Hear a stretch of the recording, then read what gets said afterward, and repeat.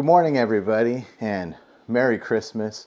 I hope that your week and your weekend have been going well. And, it's a little bit different today, but as our mission statement of our church says to broadcast Jesus, we thought this would be a great opportunity to broadcast the truth of Christmas and the truth of Jesus into all of our homes and elsewhere this morning. So let me just pray, and we'll get in the Word together this morning. So, Father, I just come before you today, and even in just all of the events of the holidays and everything that goes on, and the fun that we have, Lord, I pray that through all of that we would just come here now to see your Son, Jesus, to recognize this moment in history where he stepped out of heaven and came down to this earth to save us. Lord, I pray you would prepare our minds and prepare our hearts to just learn and just take hold of the gravity of that truth today. And I pray this in Jesus' name. Amen. Well, last week when we gathered for church, we did kind of a lead-in to where we are at today. We had a teaching last week that I titled simply Hope. And we took the time last week to look all the way back to the Garden of Eden, where, unfortunately, Adam and Eve sinned. And in their sin, they broke mankind's relationship with God. And since then, every single one of us has been born into a sin problem and a broken relationship with God. But right in the wake of Adam and Eve's sin, right after that happened, even when everything looked hopeless because sin messed everything up, even then, God spoke hope into the situation and said that one day, someone was going to come and deal with these problems. And from that point, the promise continued. It's what we looked at last week. It was spoken to Abraham. It was spoken to King David. It was said that one born from this family line would come and bless every other family on earth. And these promises were held on to. They were spoken of. They were passed on from generation to generation for thousands of years. Eventually, God used men like Isaiah and Malachi to prophesy, to really speak the future of what this one that was coming would be like and what he was going to do. Isaiah said that he was coming to deal with our sin problem, and that's exactly what we needed more than anything else in this world. But after God spoke through these prophets, after he spoke through Malachi, at that point, things went quiet for about 400 years. Can you imagine waiting for something for 400 years? Kids, I hope you're here with your parents right now, but kids, how hard has it been to wait even just this last few weeks to get to Christmas? It was probably really hard, wasn't it? But could you imagine waiting even a month for something, or a year, 5 years, 10 years? 10 years might be longer than you've been here. Can you imagine waiting and never getting to see the thing that you were waiting for? Sin is the biggest problem that people have ever faced, because sin will stop us from ever getting to be with God and ever having a relationship with him. That's a terrible thing to never get to have.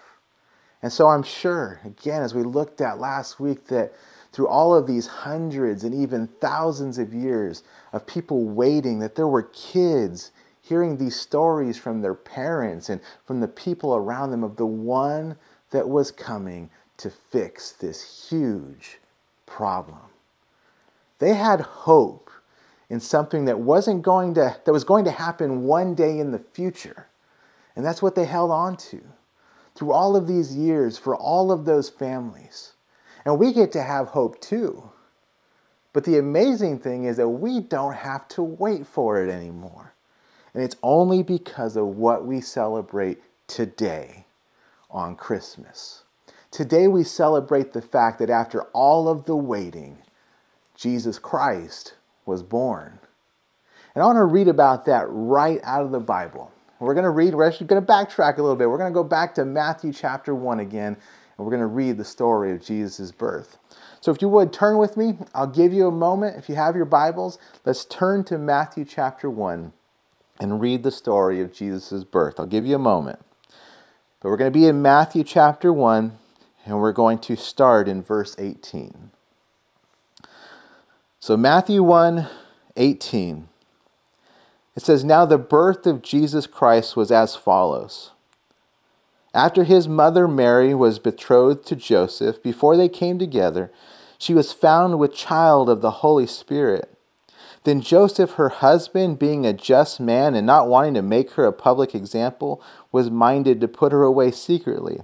But while he thought about these things, behold, an angel of the Lord appeared to him in a dream, saying, 'Joseph, son of David, do not be afraid to take Mary to be your wife, for that which is conceived in her is of the Holy Spirit. And she will bring forth a son, and you shall call his name Jesus, for he will save his people from their sins.' So all this was done, that it might be fulfilled which was spoken by the Lord through the prophet, saying, 'Behold, the virgin shall be with child, and bear a son, and they shall call his name Emmanuel,' which is translated, God with us. Then Joseph, being aroused from sleep, did as the angel of the Lord commanded him, and took to him his wife, and did not know her till she had brought forth her firstborn son, and he called his name Jesus." As we start this passage, we find out about a couple named Mary and Joseph. Mary and Joseph were preparing to get married. But God had chosen Mary to be the one that would give birth to the newborn baby Jesus. And this is a crazy situation. Like, this isn't something that happens every day. In fact, it's only happened this once. And God miraculously put baby Jesus inside of Mary by the power of the Holy Spirit. Nobody has ever had to walk in these shoes before. And Joseph's kind of trying to figure out what to do in this situation. But we see in verse 20 there that while Joseph is trying to work these things out, he must have fallen asleep. And then an angel shows up in his dream and tells him exactly what is going on here. He says that you can go ahead and you can take Mary to be your wife still. He says that the baby inside of Mary was put there by the Holy Spirit. He says that Mary is going to give birth to a son and that they need to name him Jesus. And you might ask, why Jesus? Why name him Jesus? Because the angel tells Joseph the truth and says that he is going to save his people from their sins. That's exactly what everyone has been waiting for, and it's exactly what we need. Jesus' name literally means the Lord is salvation. Or even simpler, God saves. Just like he promised, because God always keeps his promises. Just like he promised, God has come to rescue his people. And so Joseph woke up. He now knew exactly what was going on, and he did what the angel told him to do. They called the baby Emmanuel, and they named him Jesus. Emmanuel, which means God with us, and Jesus, which means God saves. If you put those two things together, it gives us a really basic understanding of what exactly is happening at this moment. This is the moment where everything changes for mankind. Last week we talked about the hope that was carried through all of these generations waiting for this moment. Today, we see that hope fulfilled in Jesus Christ. God the Son, Jesus Christ, had left the glory of heaven and come down to earth to be with us, to walk in our shoes, and ultimately to deal with our problems. Kids, everyone that's listening, this isn't just a storybook story that we like to read each year. This is the true story, the history, the moment when real hope arrived in person on earth. And right now, he was just a little baby born into very humble circumstances. And I want to read a little bit more of his story. But we're going to move over to the Gospel of Luke now to do that. And it's just 2 books over in the Bible. We're going to move over to Luke chapter 2. And again, I will give you a moment to get there. We're going to be in Luke chapter 2. And in Luke chapter 2, we're going to pick up in verse 7. So Luke chapter 2, starting in verse 7, and we're going to read down to verse 20. And it says, "And she brought forth her firstborn son. Mary gave birth to Jesus, and wrapped him in swaddling clothes, and laid him in a manger, because there was no room for them in the inn. Now there were in the same country shepherds living out in the fields, keeping watch over the flocks by night. And behold, an angel of the Lord stood before them, and the glory of the Lord shone around them. And they were greatly afraid. Then the angel said to them, 'Do not be afraid, for behold, I bring you good tidings of great joy, which will be to all people. For there is born to you this day in the city of David a Savior, who is Christ the Lord. And this will be a sign to you. You will find a babe wrapped in swaddling cloths, lying in a manger.' And suddenly there was with the angel a multitude of the heavenly hosts, praising God, saying, 'Glory to God in the highest, and on earth peace, goodwill toward men.' And so it was, when the angels had gone away from them into heaven, that the shepherds said to one another, 'Let us now go to Bethlehem and see this thing that has come to pass, which the Lord has made known to us.' And they came with haste and found Mary and Joseph and the babe lying in a manger. Now when they had seen him, they made widely known the saying which was told to them concerning this child. And all those who heard it marveled at these things, which were told to them by the shepherds. But Mary kept all of these things and pondered them in her heart. Then the shepherds returned, glorifying and praising God for all the things that they had heard and seen as it was told to them." I said a minute ago that Jesus was born into very humble circumstances. You see in verse 7 that Mary and Joseph had tried to find a room at the inn, or for us these days, are like a hotel or a motel. But there was no room for them in the inn. And so they ended up finding what must have been like an animal shed or a barn or something like that. Because when Jesus is born, it says that they laid him in a manger, which is just another word for an animal feeding trough. It's the thing that you throw the food into for the animals to come and eat out of. Jesus wasn't born in a hospital. He wasn't even born in a nice room in the inn. Jesus was born in basically an animal shed and laid in a feeding trough. This was God. He's King, He's Lord, He's Savior, He's the hope for all of mankind. And He came humble, really humble. But while Jesus is lying in this manger that night, in this animal shed, there is an angel appearing to shepherds in the fields nearby. And the angel delivers to them the news that probably their family, their parents, their grandparents, their great-grandparents, and so on for years and years have been so anxiously waiting for.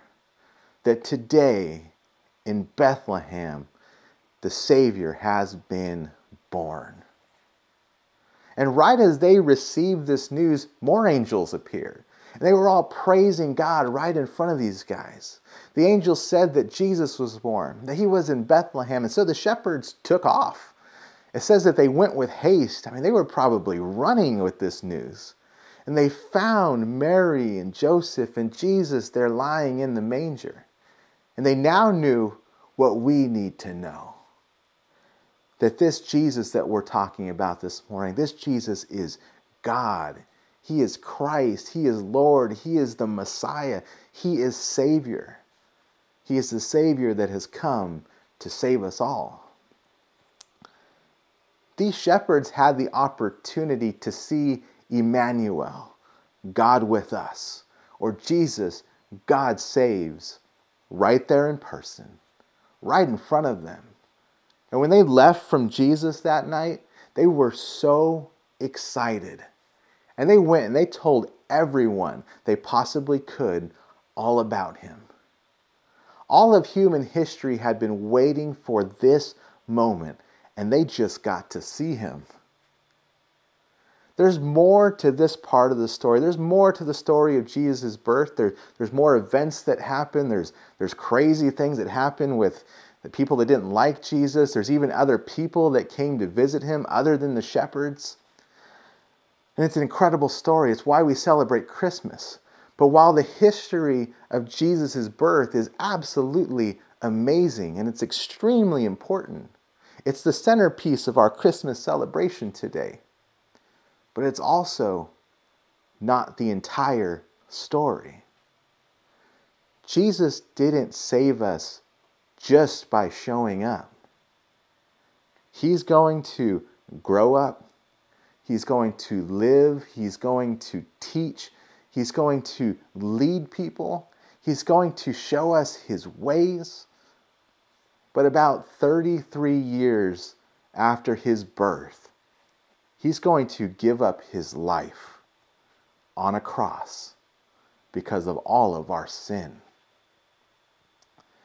As I said at the beginning, our sin will stop us from ever being with God. But Jesus came, and Jesus said, I will take all of their sin on me. I will take the punishment, or I will get in trouble for their sin so that they don't have to. Your sin will be nailed to that cross with me.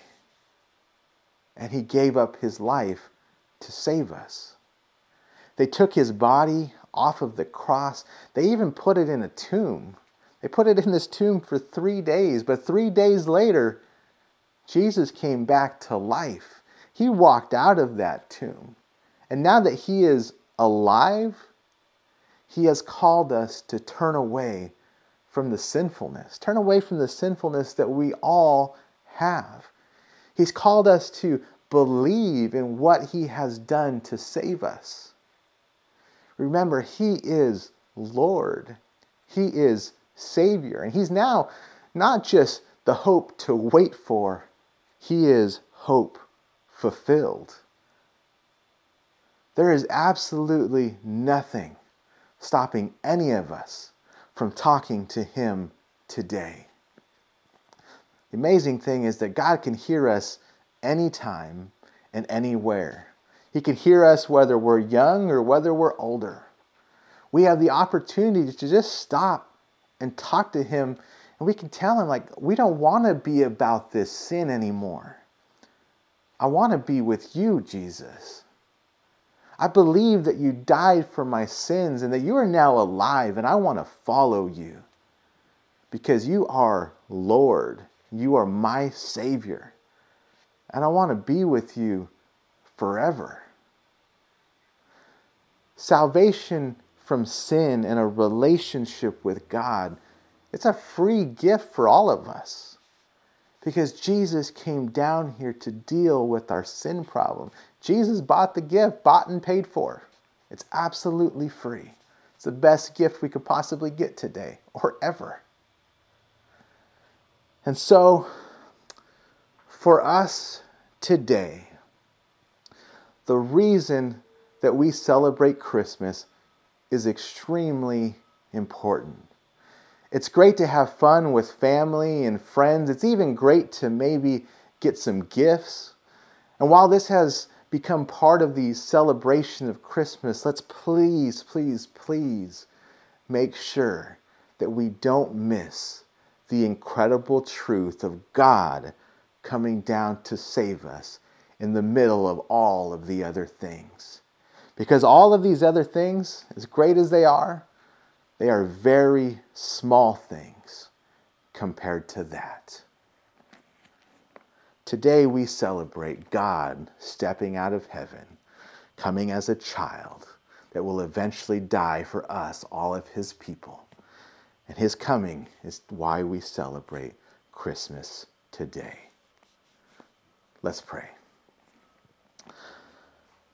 Father, I am so thankful. I'm so thankful that we're not waiting anymore. I'm so thankful that we have our hope truly fulfilled in your Son, Jesus Christ. I pray you would move in all of our hearts and our minds today to even just resettle the gravity of this truth in our hearts. May it not get lost in all of the other things. Lord, if we don't know you, if any of us don't know you, I pray you would captivate our hearts, grab hold of our hearts. Teach us this truth. Show us our sin. Show us that your Son came down here to save us. He ultimately died for us. Lord, I pray that you would be with our families, you would be with our situations. I pray even as we look forward to this new year, would you all the more just draw us to yourself to follow you completely. Lord, I thank you for this day and ask you to bless the rest of it as we enjoy this time together. I pray these things in Jesus' name. Amen. Guys, as you go about your day today, I pray that you enjoy it. Obviously, speak on these things. Talk to your children. Talk to the people around you. Let us remember and speak of these wonderful truths that we have in Jesus Christ. I pray that we do that. I pray that we would encourage one another in these things, especially to our kids and all of the other things that are going on, that this would be the center point. And with that, we love you guys. If anybody has questions about Jesus or about anything else, please never hesitate to ask. As I said at the beginning, our goal here is to broadcast and talk about Jesus in every way that we possibly can. And we'd love to have that conversation about him. But talk to him about, or with the people around you as well. And again, we love you. I hope you have a great rest of your day today, and we'll see you soon.